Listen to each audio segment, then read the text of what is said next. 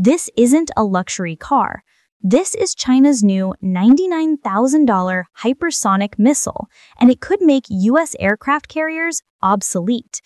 The Navy's problem? The best American interceptor costs more than a Beverly Hills mansion.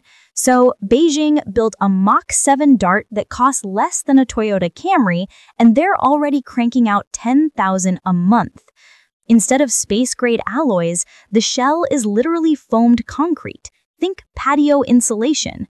Inside, off-the-shelf drone chips, auto camera sensors, and a GPS unit you can buy on Alibaba.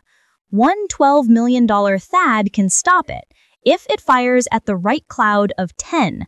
Multiply 10 by 1,000 and the math collapses. Defenders burn billion-dollar arsenals against million-dollar swarms. If China ships these to Tehran or Caracas, every carrier group on Earth becomes a sitting duck, outspent, outranged, outnumbered.